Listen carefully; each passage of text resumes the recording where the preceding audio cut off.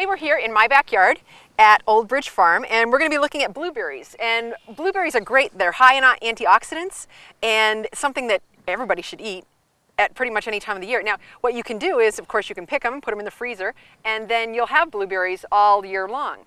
But there are things that you need to do in order to get those beautiful blueberries. And Bill's going to tell us a little bit about what we need to do to prune and you know, a little bit more about how to get the best blueberries possible. So let me start off with this, Bill. How do you start a blueberry patch? What do you have to do? What kind of a location? What kind of soil do we need? Well, there's a couple of things you need to be concerned about. First of all, blueberries love sun. The more sun you can give them, the better off they're going to be. So full sun all day. So that's one priority. Also, they like acidic soil. So under 5, 4.8, 4.95 is just about right for blueberries. Right. And so that's perfect for our area because here in Swansea, we've got lots of sand. Soil is very acidic, and these are native blueberries. You know, high bush blueberries, they're everywhere. That's true. You've got good conditions in Swansea. You got a patch of land that's got some nice sun and start growing some blueberries. Yeah, yeah. So how old do you think that these blueberries are? Well, these are about 10, 11, maybe 12 years old. They're high bush blueberries.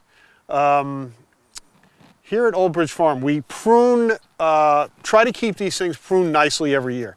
And that's what produces the big, giant, juicy berries that everybody likes. Right, so it's the new growth that really helps to provide the berries. Right. You want to put the growth into the berries, not into the bush itself, or try to. Right. So I understand that when you first plant a bush, you're supposed to take all the blueberries off because you do want all of that energy to go to the roots.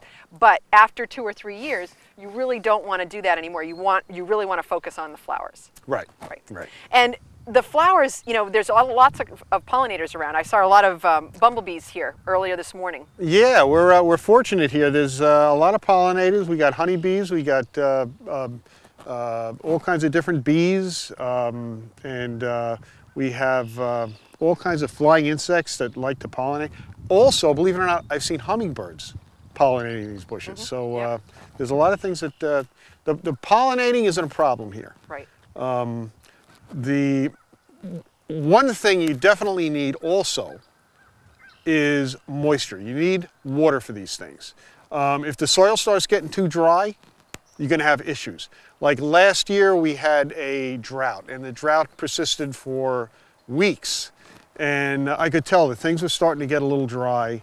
And this year, they're going to be irrigated. Right. So, and the other thing that you can do too is you can put compost or mulch down around the bottom. Yes, compost is a very good thing to have. It keeps everything moist, keeps the bushes happy. Right. And then also maybe it keeps some of the junk wood out or the weeds that you don't want to have around too. Yeah, you don't want competing vegetation around the bush. So that's pretty important. Right. Generally I mow, and then I'll clip and weed out where I need to. Okay, so we have a couple of bushes here. I mean, there's a whole bunch of bushes in the back of here, but you're going to show us a little bit about what you would do to prune now, because you would have pruned back in March and April, correct? I did a little pruning in March, the end of March, but the prior year I pruned very aggressively, so I didn't have to prune that much.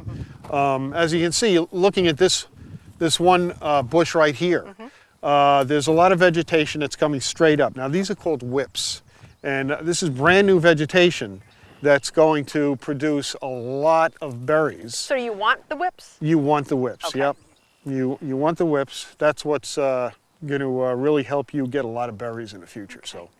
And what are some of these? Is this like blackberries? These are a lot of pucker brush here. This is competing vegetation. You don't want this by the bushes, so I'm going to be pruning a lot of these.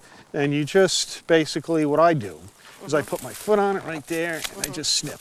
Yeah. And that takes care of that. So, you know, this is another competing bush. So let's get rid of that. That's a pioneer species. That's probably a small birch sapling or something like that that wants to shoot up out of the ground. And you know, you want to get rid of all this stuff. Now when you do that, you want to make sure you don't cut any blueberry bushes, because sometimes you'll get small blueberry seedlings that grow to the side of the bush. Right, and you want those because you want your bush to continue Yes, to grow, right? you want them. Now, when you're pruning the bush itself, what you do is you take the old branches and like maybe 10, 15%, so not that many. Like this bush has already been pruned, so I'm not going to really take anything. You can see it's rather thin, so you know, if I take any more, I'm going to be taking too much. I think So- another thing that you want to do too is you probably want to have a lot of sunlight getting into the berries. You because do. That's what's going to really increase. You want the air to go through the bush, and then also you look around. There's, you know, if you see any dead branches, I got. Oh, look at this. You see this? Now these Yeah, things are. those a are pain in the neck. vines. These vines Yeah. are such a pain in the neck, and if you wait too long to get these vines and there's berries on the bush, what happens is, as you get the vine out, all these berries are dropping on the ground, so that's not good. Right. But these vines grow from the bottom, and sometimes they're hard to see because they encircle the plant and blend in. So I try to get them down there and get rid of those vines like that. See, here's another one. We'll get rid of that guy. Yeah, but it does look like you have a lot of shoots coming up, so that looks like you've got a lot of potential here in this plant. Yeah, this is a pretty good plant. This is a pretty good Yeah, plant. I A lot of new noticed growth. that you've got different colors of flowers here. Some of them are pink, some of them are white. Yes. Some of them are already in bloom. Some of them don't look like they're going to bloom for another week Right. or so. Now, these are all high bush, but genetically, they figure out what bushes produce berries at certain times of the year, and others, some are early, some are late, and you want to try to get berries producing as long as you can. So in a good plot, you'll have bushes that produce early, mid, and late in the season. And you know, that's what's good about this particular plot. There's different, they're all high bush, but some produce earlier than others. Right. And And then you can keep up with them. it gives you a longer harvest, Right. which is good. Right. Yep. So in order to get a lot of blueberries, what you probably want to do is have a really good soil. So what would you use for fertilizer for blueberries? Well, you want to keep the soil acidic, which is important. I think probably if you can get a acidic mulch, something that has a high acidity. A lot of the pine mulch is fairly high in acidity. And lay that down right around the bush. It'll improve the acidity of the soil and keep the soil moist, which is important. for I these read things. somewhere that if you use a fertilizer that's a 10-10-10, that works pretty well. And also you can either use that or you could use sulfur too. You can and- use sulfur and too, those are- but you have to remember, some of these things are organic, Right. some aren't. Right. So you have to make a choice as to what you want to use. Right, right. I'd rather stay away from the sulfur because it's not considered certified as an organic fertilizer. Yep. So Yeah, so it's a personal choice. Right. So another way that you can build the soil is to do compost. yes, So how hard is it to make compost? it's very easy. Very easy. You can take household items and add them to a compost pile with soil, grass clippings, a lot of things that you'll produce in your house or out in your yard. If you're trimming bushes or trees or this and that, everything can go in a compost pile. I think everybody should have a compost pile because it just makes so much sense. Yeah, it's what you should do because but if you have compost, and especially if you have chickens or chickens and Yes. things like that, All you that can- waste goes right in. Right, all that waste can go either to the chickens or to the compost pile, Mm-hmm. and it really doesn't take all that long to get that compost to turn, especially if you're aerating it. Right. You have to and- aerate it frequently. Yeah. Compost needs oxygen to heat up and compost. So it's important that you turn your piles, and you can make turners now out of drums, and there's all kinds of neat things on the internet if you want to be able to make your own compost that you can actually do and make. And I saw a 55-gallon drum that was attached to a handle that you can put the compost in, and you turn it and it aerates it, and it helps heat it up and Right. create the compost. Yeah. So that, you know, is just one thing that you could make on your own. Yeah, I noticed that you had spread a whole bunch of compost on your garden. Yes. Because you have a big tractor. But that doesn't mean that you have to have a huge pile. I mean, Right. you can have a small, you can even have a small garbage tin of compost and be able to make your soil better by Correct. just using what you have at the house. You don't have to go out and buy fertilizer. Yeah, and well, that's the greatest thing. I mean, if you want to garden, if you want to grow plants, if you want to grow vegetables, you need compost. Compost is the one item that makes vegetables grow big, healthy, and they're great. You know, it makes them great, along with any plant.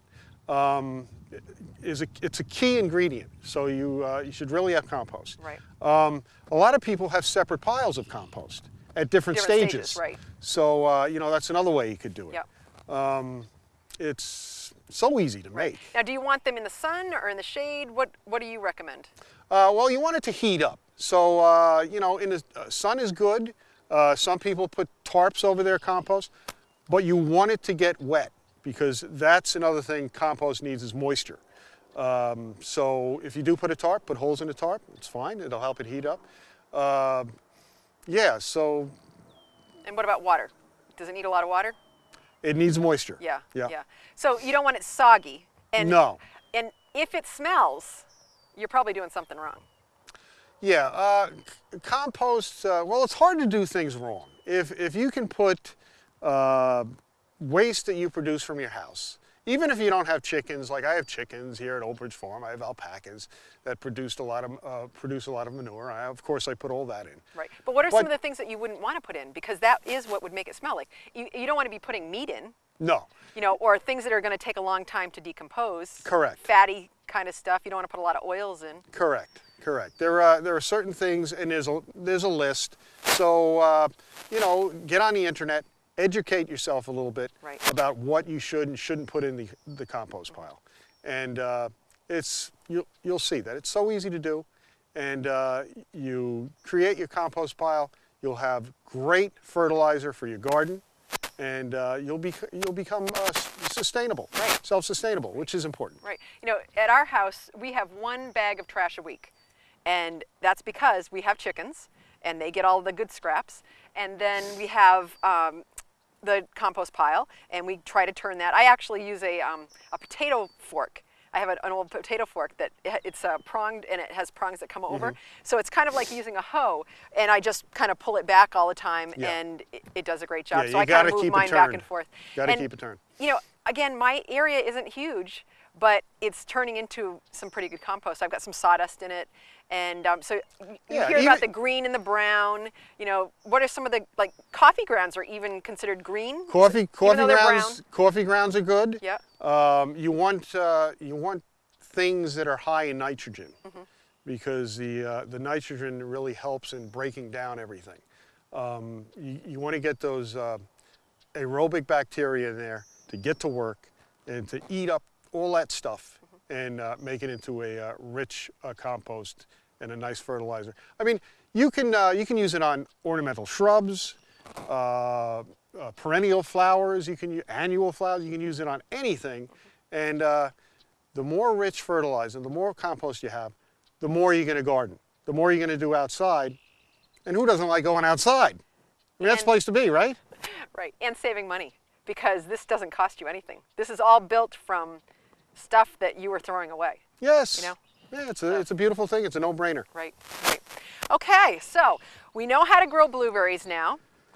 Do you have a favorite recipe? For blueberries? I didn't even ask you about this before. Do you have anything that you use blueberries with? Well, We have this cobbler thing that we make. that's good. Yeah. What I like to do is, like I say, we get the biggest, juiciest berries here. And I like to save them up and eat them fresh. I don't like to freeze them. Some people do, Right. and that's okay. I like to take my blueberries and put them right on oatmeal. That's it. I'm a simple guy. Yeah. I don't need much. And I can eat them right off the brine, so it doesn't really Yeah, matter. who can't? Yeah, I yeah. mean, that's the problem. You Yeah. walk up and down these rows, and before you know it, you're full. Right, right, yeah. Yeah. Well, it looks like it'll be out in a while. You know, the flowers are starting Yeah, to we're bloom. getting there. Maybe another month. Yeah, Yeah. When did they come out? July? Blueberries around there? Early to mid June, I start to harvest. So I start getting blueberries early here. Yep. For the most part, the row on that side Right. All are the flowering. ones that, Completely flowering. if you notice, you walk around a little bit, they're the ones that produce first. Yep. So Yep. yeah, we're getting going here. There's Yeah. a lot of nice flowers. Right. So Right. going to have a pretty good harvest, it looks Yeah. like, this year. Yeah. Okay, so if you got through the year and you decided, you know what, I have a neighbor that wants blueberries, how would you get them started?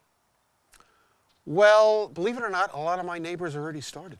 I know, but if somebody wanted to get started, do you start with a sprout that comes out of the ground? Do you take clippings? What would you do to start? Well, there's a new number of things you blueberry? can do. You can actually grow blueberries from seed.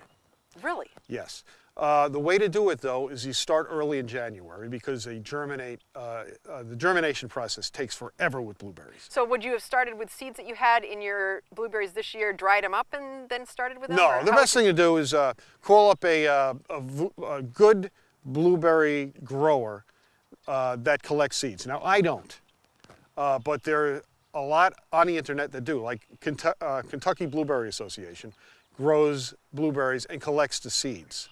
And they'll send you the seeds, take the seeds. Now, with blueberries, like I said, there's a very long germination process. It takes 8, 9, 10 weeks, sometimes longer. So, you know, you can get, after a while, if you don't see something coming up, you can start to get discouraged, but don't. Because, you know, if you keep it moist, eventually you're going to get growth. Now, I got a heated seed propagation bed that I use, not only for blueberries, but for all my vegetables. And I start a lot of vegetables in January when there's snow on the ground. And one of the things I start are blueberries. I plant them in trays, and I cover them with newspaper, and I put plastic over that so they stay nice and moist, and that's the key. You don't want them to dry out. I check them once every 2 days if they need a little water. See, that's the key. With the newspaper, it keeps them damp longer, and that's a pretty good trick. Right. I actually learned that from one of the growers. Yeah. But I did some research. Anyway, once or twice a week, maybe 3 times a week, I'll check them, make sure they're moist, and eventually you're going to get growth, and they start growing so fast as soon as they come up. That's one way of doing it. Another way of doing it is with cuttings, and you can actually cut let me show you here. Let me get a good whip.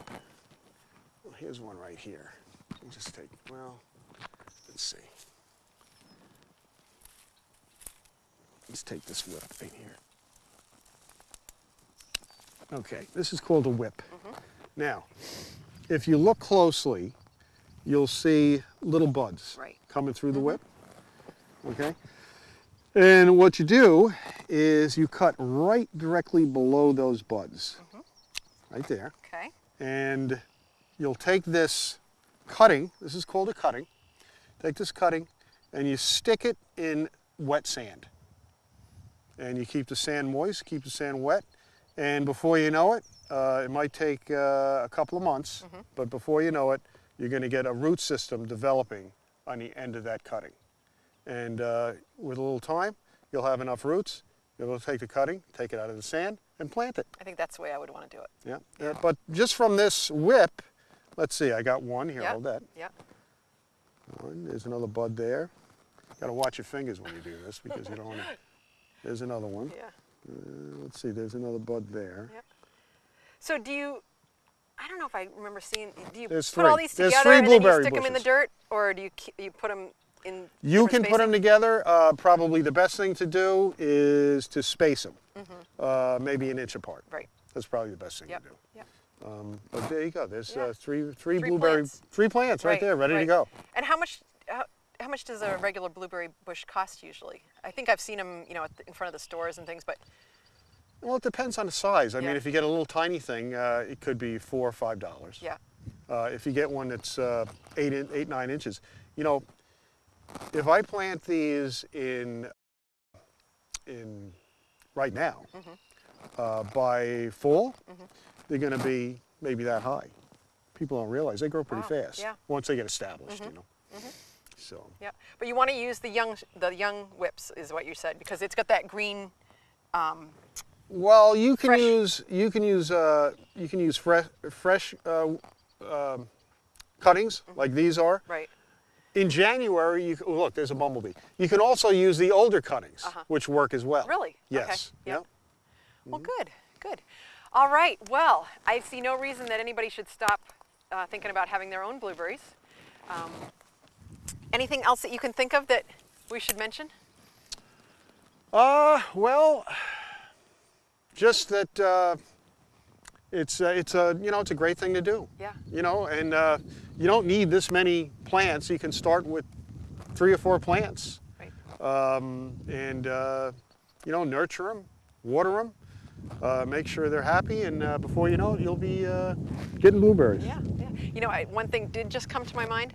Do you have any problem with birds or bears or any other animals? I don't around? have problems with bears. Okay. I haven't seen any yet. Uh-huh. That's not to say it won't happen. Right. It's always a possibility. Yeah. Bears love berries, as Right. you know. With the birds, I do have an occasional bird that'll come down, and you know, it's the craziest thing. They don't just grab a berry and fly off. They'll peck. They'll peck the berries, and you'll see the berries that have been bird eaten. Oh, really? Because they're ruined. They got all the peck marks Yeah. in them, and you know. But what I do is I put a big pole up. With one of those owl things? Or? Yes. Yeah. Yep. And I put one of those balls up with the eyes, and it does work for a couple of weeks. Yeah. Then I'll take that off, and I'll switch it to I have a it's like an owl kite kind of thing. It looks like maybe it's an eagle. I don't know. I forget. It's either Scary. an owl or an eagle. Scary looking thing. Yeah, and then I put that up. So I change. I keep Yeah. changing. Right. You know, and then they're they're not scared of that that for a stupid. while. You know. And you know, after a couple of weeks, then Yeah. they start getting used to that. I got to put something else up, and I keep changing. Yeah.